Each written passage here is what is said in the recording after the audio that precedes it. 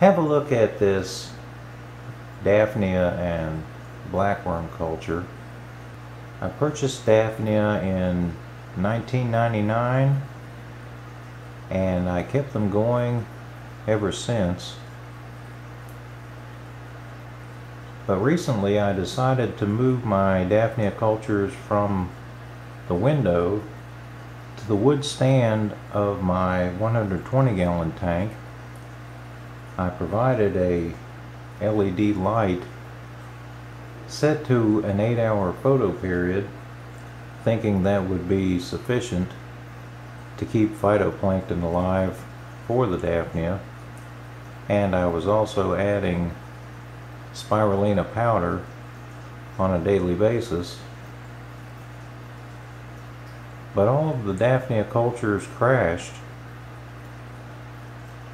Thankfully, I had recently given a Daphnia culture to a friend, and so was able to acquire more Daphnia for free. So I resumed keeping the Daphnia cultures by the window. I believe that the phytoplankton may require ultraviolet rays to stay alive, and the LED is insufficient for them.